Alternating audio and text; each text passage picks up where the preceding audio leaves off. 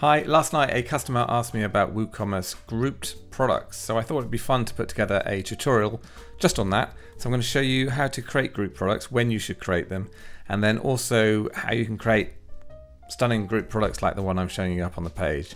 So here we go, hope you enjoy it, and I'll see you at the end for a quick chat.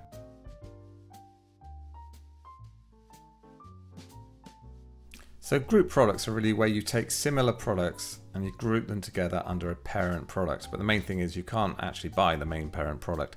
Think of the main parent product like a container product. So this is how you go ahead and create them. Right, really there are just four, well that was five. There are 4 steps to create your group products. Now remember, this is what we're aiming at here. Step 1, you need to create the individual products as you normally would. Step 2, you may want to hide those from your main shop page. I'll show you how to do that. Step 3, then once we've created the individual products, then we create a group product and bring those products into that group product. And then 4, if you do want to take the styling to the next level, then use a plugin like WooBuilder blocks, which is our plugin. So I'm plugging our plugin to create these lovely styles. So here we go. Let's start with step 1.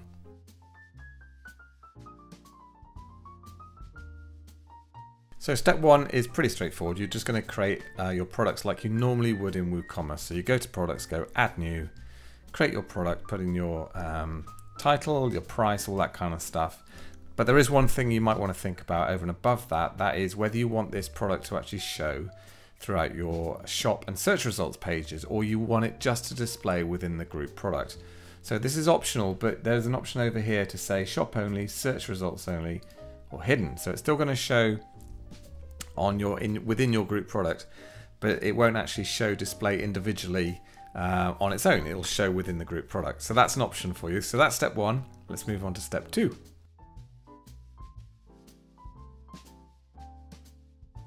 So now we're going to take those individual products and put them into a grouped product, but we are going to create a product to put them into. So the first step is to go add new product, just like we normally would in WooCommerce.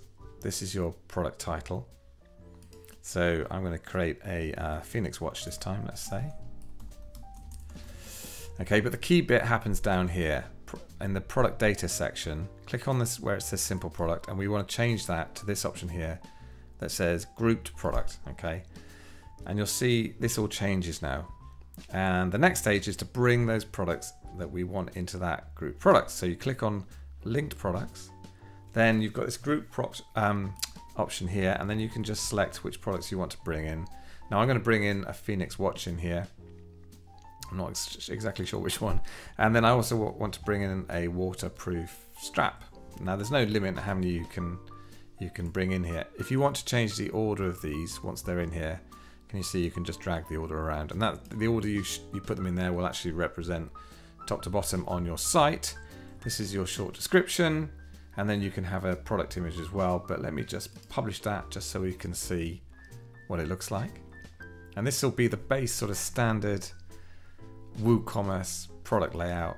It'll look okay, but it won't look as exciting as perhaps it's going to in a few minutes. There we go.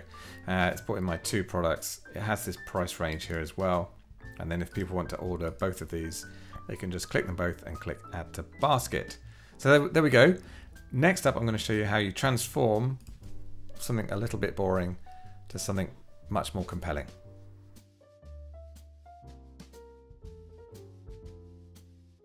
Right, now it's time to transform this product page, which looks okay, to something a bit more compelling. We're going to be using our WooBuilder blocks plugin for this, which is not a free plugin. That's a not free plugin alert, but it's really cool if you do want to create really awesome product pages. So let me show you how it works. So I'm going to go edit product, and what we're going to do is turn it into a product that we can customize with Gutenberg. That's how it works. You'll see a button over here. I've already got the plugin installed on this site, so I click on that. Now you've got a few options here. I'm going to start from scratch just because I want complete control over the elements on my page, and you'll see that now transform this into a page that I can use Gutenberg with. Let me just flick back to see what I created here. So the first thing I need to do, sorry for flicking so quickly, is I want to set a background image, and with WooBuilder blocks you can now, which is very exciting, you can set a background image for your product pages, which can be really cool. So I've created one here. Okay, that's kind of my base background. page. And then I think all I did within here, I added the columns block. I probably added, let me think, I probably added that layout, I think. And then in this section on the left, all I did was add some of our WooBuilder blocks. So I'm going to start with the product title block, which is that one there. And you can style all these blocks. So if you want to, you can nip over here and just bump up the text size, or you can choose different fonts as well. I'm a big fan of Georgia, so let's change it to Georgia. Actually, I don't really like that on that. Let's go back to Arial. And then under here, what have we got? Let's flick back. Oh yeah, so we've got a little short description section here. Let's add that in. That's just a block that we built. It's called the short description block. Now I haven't added the price in. There is a price block. But sometimes I think with the group product, it doesn't make much sense to say it's a price range from here to here because they can have different quantities. So it's kind of like, I think probably just skip it out.